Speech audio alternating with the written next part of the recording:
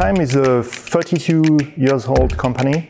We started with clipless pedals, and then in 1992 we made the first RTM carbon frame, and we are the only company in the world using the braiding technology and the RTM technology to make bike frames.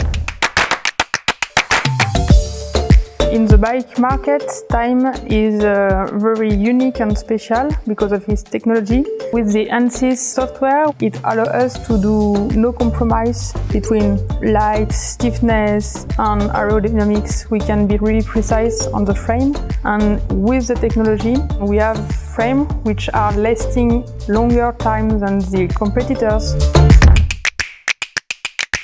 In the past and also now, when we have an idea, it's difficult to see if there is an interest to pursue the development because it costs a lot and it takes a lot of time. And with Discovery Live, it will be very easy when you have the idea to make the modelization, see if it's okay, and if it's not okay, you stop, and if it's okay, you can go forward. With ANSYS Discovery Live, we can all make decisions with designers, engineers, and be seated on the same room and take decisions all together. We use ANSYS for simulation, but later in the project.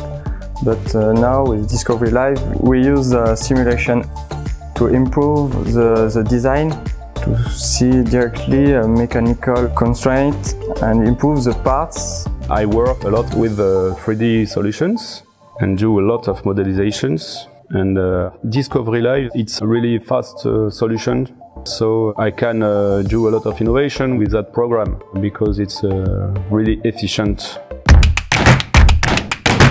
ANSYS helps us to be more precise on the development step, but also in manufacturing.